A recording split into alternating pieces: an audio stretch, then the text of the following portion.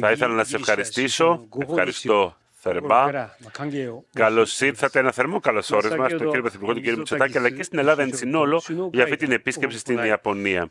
Μόλις είχαμε μια συνάντηση με τον κύριο Πρωθυπουργό της Ελλάδος, μια διμερή συνάντηση όπου ακριβώς μιλήσαμε για αυτές μας τις σχέσεις. Η Ιαπωνία και η Ελλάδα, όπως και εμείς, έχουμε κοινές αξίες.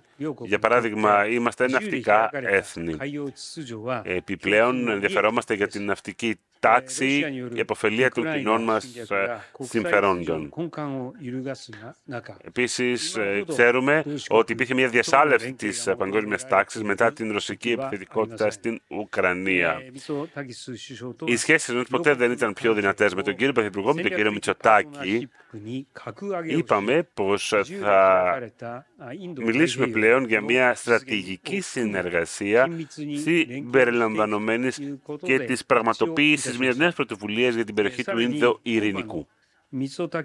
Επιπροσθέτως, λάβαμε την ευκαιρία αυτής της επισκέψεως. Εμείς μιλήσαμε για τις εμπορικές σχέσεις, μιλήσαμε και για τους οικονομικούς θεσμούς και υπογράψαμε ένα μνημόνιο συνεργασίας μεταξύ των αρχών τουρισμού. Αναγνωρίζουμε ότι υπάρχει ένα νέο momentum για την ενδυνάμωση των διμερών σχέσεων και σε αυτόν τον τομέα.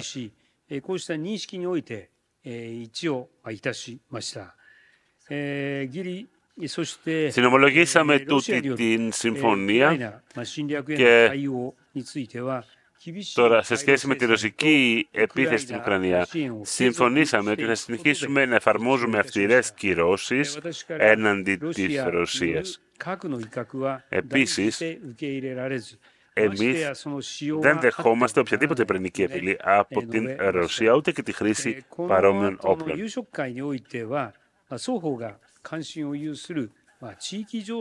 Επίσης, συζητήσαμε για διαφορετικά ζητήματα, πώς μπορούμε να δράσουμε επωφελία των κοινών μας στόχων και των κοινών μας συμφερόντων. Επιπροσθέτως, στην κοινή δήλωση στρατηγικής συνεργασίας θα μιλήσουμε για την περαιτέρω ενδυνάμωση της διμερούς μας σχέσης. Ευχαριστώ θερμά. Ευχαριστώ θερμά, κύριε Πρωθυπουργέ. Thank you, Prime Minister, for this very warm welcome, and it's a great pleasure and a great honor to visit Japan and re-energize our relations at the top level.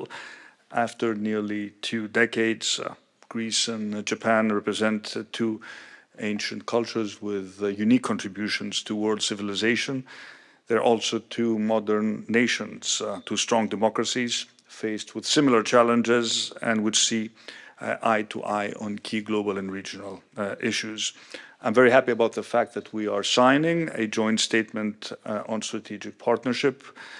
With this statement, our countries are significantly upgrading their strategic relations, and we are inaugurating a close area of cooperation across a spectrum of various different policy areas: political, economic, climate, digital, education, culture, tourism, and this document that we will be signing is going to be our compass, guiding the development of the full potential of our bilateral cooperation for the years to come.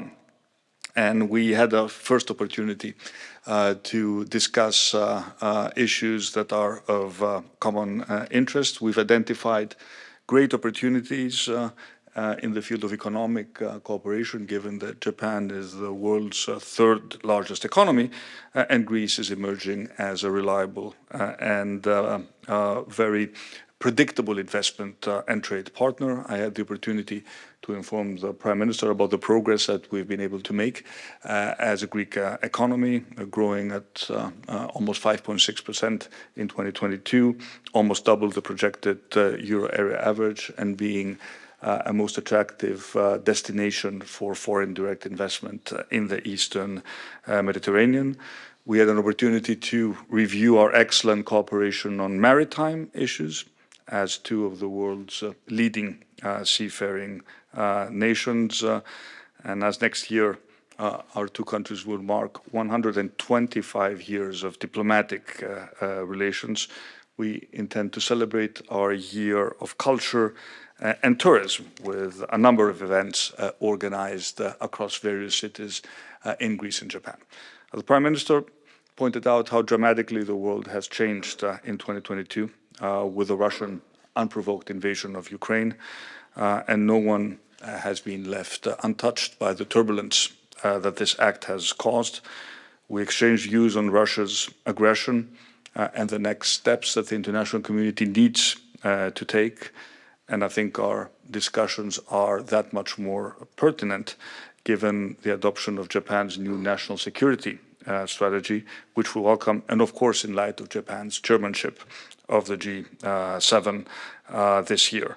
As a NATO member, as a member of the European Union, we support the strengthening of relationships between Greece and NATO and Greece and the European Union. I think this is a mutually beneficial relationship, Prime Minister. And on the war in Ukraine, we have fully supported Ukraine's independence, sovereignty, and territorial integrity from the very beginning. And we're absolutely determined to stand by Ukraine for as long as it takes. We have one additional sensitivity, Prime Minister, when it comes to Ukraine. Members of the Greek community in Mariupol were amongst the first civilian victims during the very first days of the war. And it is only to be expected that Greece, as is Japan, we are both staunch supporters of such basic principles as the use of non-violence and the inviolability of borders. International disputes need to be resolved through reference to international law, and we cannot accept any unilateral change to a status quo through the use of force. We are firm believers in a rules-based international order where international law is respected and revisionist agendas are simply unacceptable. We will have a further opportunity over dinner to discuss regional challenges, the situation that you face regarding North Korea's missile provocations are completely unacceptable. We agree that we remain firm in our condemnation of these actions, and I will also have the opportunity to brief the Prime Minister on the situation in the Eastern Mediterranean and the unfortunate inflammatory rhetoric and provocative actions by our neighbor Turkey, which undermine regional stability and security. We will always, Prime Minister, keep the window of dialogue open, but as a sovereign nation, we cannot accept any threats to our sovereignty and our sovereign rights. To sum up, I'm particularly happy that my visit is providing a new momentum to our bilateral relations. Important agreements have been reached and signed. The most important enhancement to our economic ties, of course, will be the agreement on avoidance of double taxation. I think it is very realistic to expect that this agreement will be signed before the end of the year. And I believe that today we have laid the foundations for a blossoming cooperation among like-minded strategic partners. I am confident that Greece and Japan will continue to work together to fulfill the wishes of our people for durable peace and prosperity. Tomorrow we'll have another series of meetings with key business leaders and trade representatives. I will have the pleasure of addressing students at Tokyo University, and I would like again to thank you, Prime Minister, for this very warm welcome.